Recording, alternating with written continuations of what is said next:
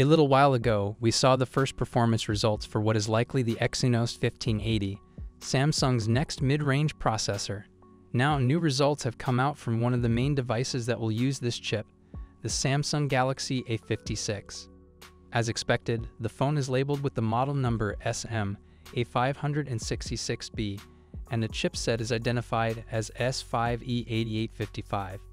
The Exynos 1580 features 8 CPU cores, one powerful core running at 2.991 GHz, 3 mid-range cores at 2.60 GHz, and 4 smaller cores at 1.95 GHz. The main core in the new chip runs at a faster speed, aiming to boost single-core performance. It could also be a different type of core than the 3 mid-range ones. Geekbench has also noted the GPU, which is codenamed Angel, and is the Eclipse 540. Last year's chip had an older Eclipse 530 GPU called Titan, which was based on AMD's RDNA 2 architecture.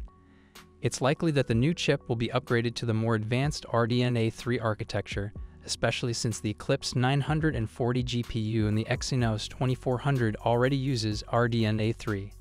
The Samsung Galaxy A56 was tested with 8 GB of RAM, but that's not too surprising since the A55 had options for 6 GB, 8 GB, and even 12 GB. What's more interesting is that the A56 was running Android 15, while other devices like the Galaxy S24 Fan Edition launched with Android 14 and a less powerful Exynos 2400 chip.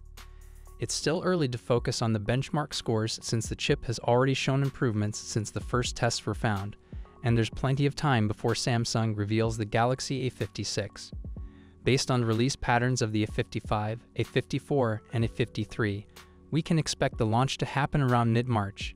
What's your thought on this? Let me know in the comments section.